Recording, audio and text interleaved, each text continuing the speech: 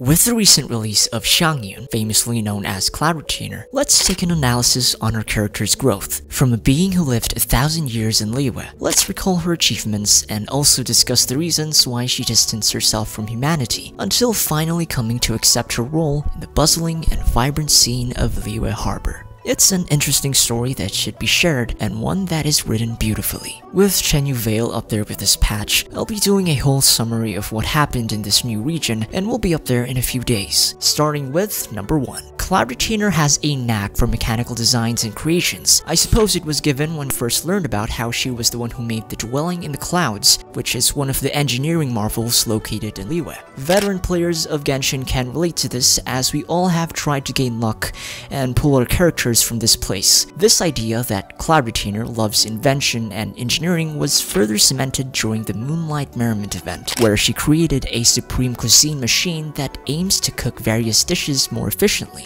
Cloud Retainer also created the Damask device from the Off Travels and Treasures event, which was created from stacked paper. This is unique and impressive for a device that holds no mechanical parts inside and also releases confetti when you open a chest. Cloud Retainer also created Yao Yao's bunny called Yuegui. This mechanical rabbit would alert the Adepti if ever Yao Yao would be in danger. In her latest invention, Cloud Retainer created the Bloom Pruner, a mechanical device that can transform into the shape of any creature to blend into its environment. She invented this device as a way to help Street Ward Rambler in her gardening and landscaping. In the last event, we learned that Street Ward Rambler offered one of these bloom pruners to Guoba as a gift, and got it to take the form of an Onikabuto, partaking in Ito's Beetle Brawls. These are such prime examples of her genius as an inventor. It seems that if there were more of Cloud Retainer and her inventions, we could see an advanced version of Liyue, probably even beating Fontaine in terms of technology. Anyhow, if you thought Cloud Retainer was already impressive, it appears to not be on the same level with Guizhong's mechanical genius. Back before Liyue Harbor was built, the Adepti alongside Morax and Guizhong would gather in Mount Aosum. In one of these meetings, Rex Lapis was asked to judge Guizhong and Cloud Retainer's works, to which it was declared that Guizhong's ballista was better. It's tough to say what Cloud Retainer presented here, but I could assume that it was a trebuchet given the rotating lever, and what appears to be a bowl-shaped receptacle supported by a handle which would hurl certain rocks with a similar size. At that point, when Morax chose Guizhong's invention, Cloud Retainer knew that she was no match for Guizhong's skills in machinery.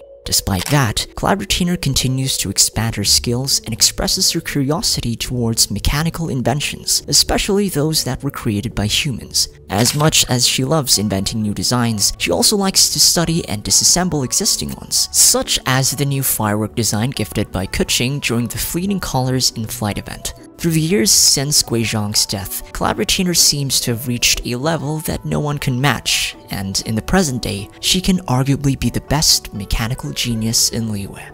At number 2, Cloud Retainer's latest form is more bird than human. One of the intricate details on Xiangyun's design is that she possesses less human features and instead has taloned fingers, with scales and flowy recesses-like patterns. Her eyes have the same color scheme, and the red eye ring from her crane form transformed into the glasses she currently wears. Her hairpin is a transformation of her crane form's crown, maintaining the same shape and design. Her outfit mimics the wings of a bird, and the color scheme follows the one from the wings down to the tail. A lot of players, including me, have exclaimed the similarity between her design with the character Bayonetta. However, as explained by the devs, they wanted to give her design an image of an Adeptus riding with the wind, similar to a crane, while also showing the look of an engineer, and as well as how hours of inventing and disassembling can be to the appearance. Continuing with number 3, Cloud Retainer is extremely competitive to the point that she would create the most ingenious design just to prove her place. At one time, she undermines the Jade Chamber, seeing it as inferior compared to her dwelling in the clouds, saying it's nothing but an utterly tedious and mundane piece of work. This is one prime example how Cloud Retainer doesn't want her designs to be far behind those engineers in Liyue Harbor. As much as she loathes those at Liyue Harbor, she also enjoys challenging other Adepti to prove who is the greatest inventor. During a meeting thousands of years ago, the Adeptus Sea Gazer displayed his riches, which suddenly became the center of attention.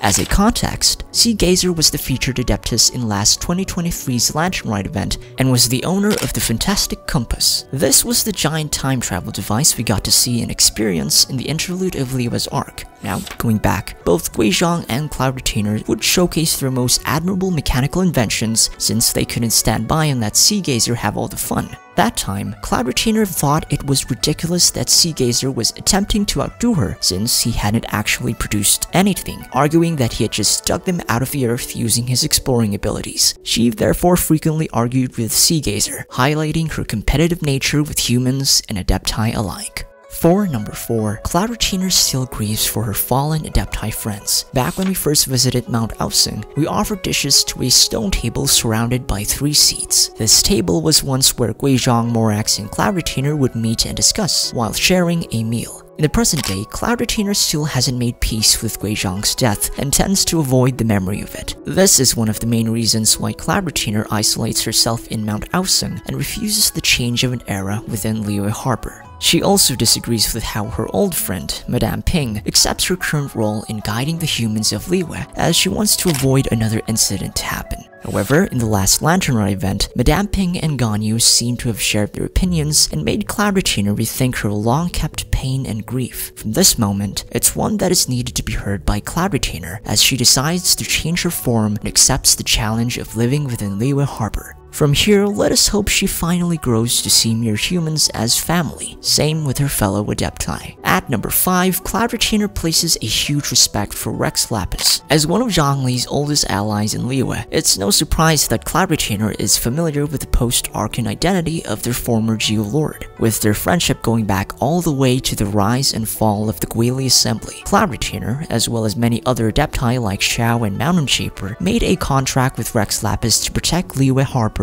and its people. In dangerous times such as the Arcan War, when the agreement was established, the Adepti pledged to defend and shield Liyue from threats. To illustrate the depth of her devotion, she stated that she and the other Adepti had protected Liyue Harbor for 37 centuries under the leadership of Rex Lapis. In Arcan Quest Chapter 1 Act 1 of The Land Amidst Monoliths, she even made a threat to destroy all of Liyue Harbor in order to uncover the person responsible for Rex Lapis's alleged death. With her now being playable and having displayed their long and rich history as allies in her latest story quest, I hope to see more interactions from them in future events. Listing at number 6, Cloud Retainer's treatment with her disciples. As someone who lived far from the busy streets of Liyue and preferred to ride the swift winds of Xianyun Peak as mentioned by Shenhe, Cloud Retainer seems to display profound love and care for both Shenhe and Ganyu. As a context to how she got to mentor the two, Cloud Retainer has taken Shenhe as one of her disciples after the traumatic experience she dealt with as a young kid, an experience wherein Shenhe's father brought her to a cave where a forbidden ritual was to be summoned. This ritual involves a dark red-eyed Seelie, which intends to take Shenhe's life as a form of sacrifice in exchange for the revival of Shenhe's deceased mother. Still, thanks to Shenhe's will to survive, she fought the spirit and lived. Days after, Cloud Retainer stepped in and found her, decided to heal her and take her in. As a way to start her discipleship with Cloud Retainer, Shenhe brushed her hair with a special jade comb trice, which is a belief where she's letting go of her past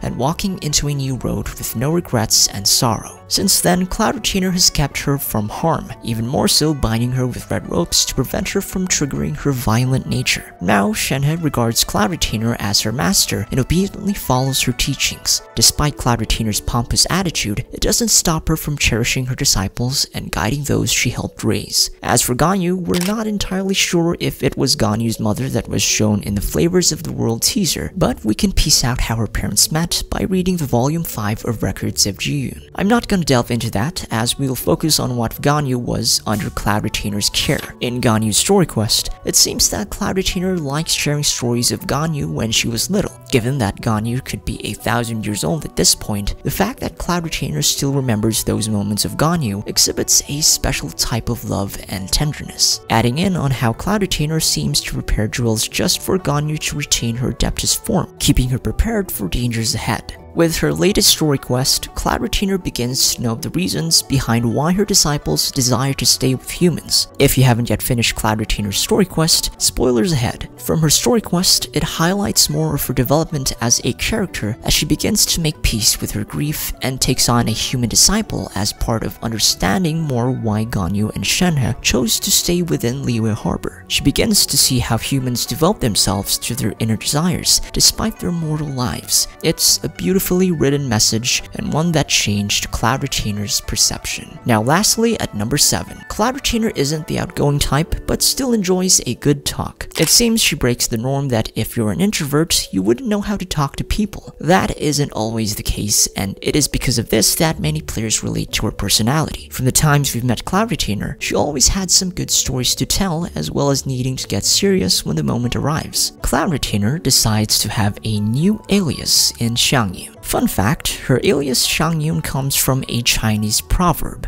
which translates to leisurely clouds and wild cranes. If we take the deeper meaning of this proverb, it's used to characterize someone who leads a carefree, burden-free life, free like the cranes and careless like the sky. Adding to that, in Chinese culture, the crane represents longevity, nobility, peace, grand ambition, seclusion, and so on. We can see cranes on Chinese paintings, clothing patterns, ceramics, and they are often depicted in literature. From here, it resulted in having many Chinese idioms about cranes, such as ride a crane to the west, which is a euphemism for death. So anyway, that's all I have for this episode. Now, if you have some thoughts about the video, leave a comment and let us know. Also, if you missed any of these things, or if you want to add more that I haven't mentioned, share it down. If you like this video, leave a like, and if you're not yet subscribed, click that button there. Thank you very much for watching, and I hope you enjoyed it. So, as usual, my name is KlemenTime. Until the next one, be safe and stay tuned.